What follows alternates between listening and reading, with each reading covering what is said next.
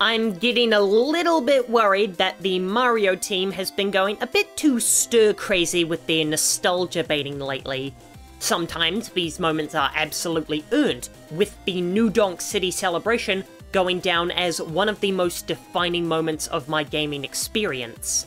Other times you have the Mario movie, which was a shameless conveyor belt of cheap member berries moments with atrocious licensed music parts that didn't even have any kind of coherent structure and felt like it was the most soulless— sorry, I got a little bit off track there. But the point is, Mario is becoming a bit too self-congratulatory lately, and I feel like the franchise is beginning to walk backwards rather than triple jump forwards. Just to put your fears to rest, I'm not talking about the fact that Nintendo is remaking a bunch of old Mario spin-offs. I'm actually thrilled that these fantastic games are being airlifted off of their desert island consoles. These games need to be preserved, so I will never criticize a remake or remaster as long as the game isn't already on modern platforms. I'm talking about the little winks and nods within these Mario games. Things like Mario 3D World having a remake of Mario Bros. With a Luigi skin. Those are what's making me a little bit uncomfortable. But that brings us to today's subject, Mario vs. Donkey Kong, which I suppose isn't reflective of modern Nintendo, as this is a remake of a GBA game. But I want to bring it up as an example of how it correctly celebrates Mario's past without making it feel derivative. Firstly, the game that it's celebrating, the original Donkey Kong, while not being the most exciting and nostalgic title in the franchise, it's undoubtedly the most important, as is every first entry, no matter how many light years better the sequels ended up being. Don't worry, Mass Effect, Gears of War, and Xenoblade 1, I still think you're all the best in your franchises.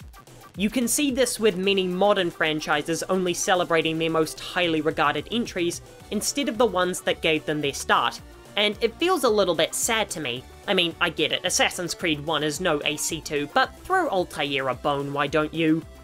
Mario vs. Donkey Kong feels like an honourable game, for lack of a better word. One that has an intense reverence for the franchise's clunky origins. And I have a deep respect for this game for returning to something that, while not as popular, is far more critical. But this isn't just a shiny new spin on the Donkey Kong arcade game. It's a full-on evolution of its entire design. This is a true modernization of the established formula. I hesitate to call it a fusion between Donkey Kong and Super Mario Bros. Because there's really not a lot of platforming in here.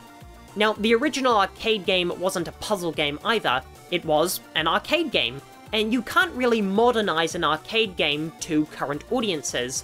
So much so that the uncontested ruler of arcade games, Housemarque, declared them dead.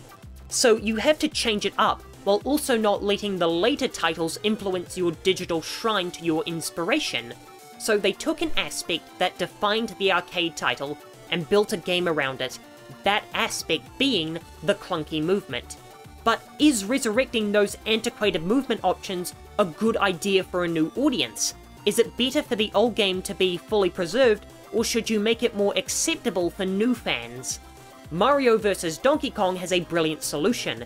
It feels like the entire game was built around how Mario moved in the arcade game, and so they built this slower-paced, more scaled-down game to align with the original's traversal.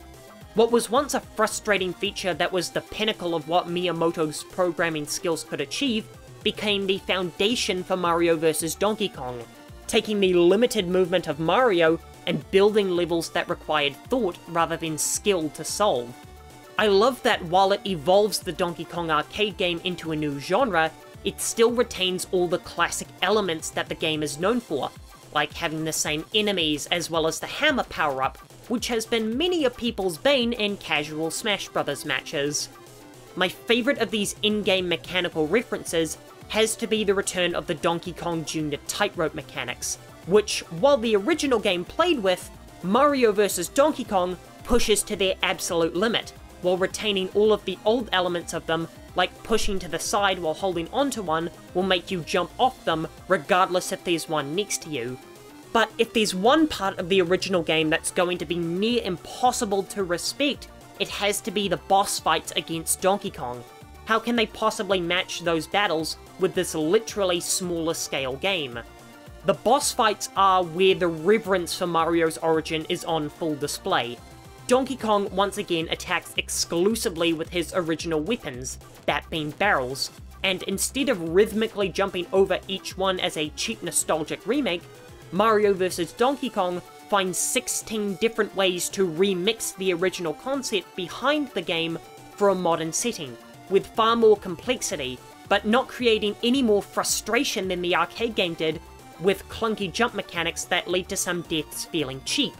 This isn't some cheap nostalgia bait for Gen X, it's a remake and modernization of this legendary game, and it's how you properly honour your legacy while not just shamelessly bringing it back by simplifying the elements that made Donkey Kong distinct and building the game around those core parts while recontextualizing it for a new audience.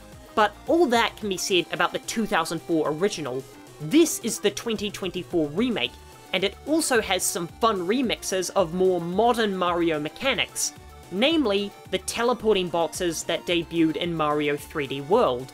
What were once clunky zone transitions that unfairly stole the spot from the warp pipes, they're now fully realized as puzzle mechanics that use space and positioning as a solution.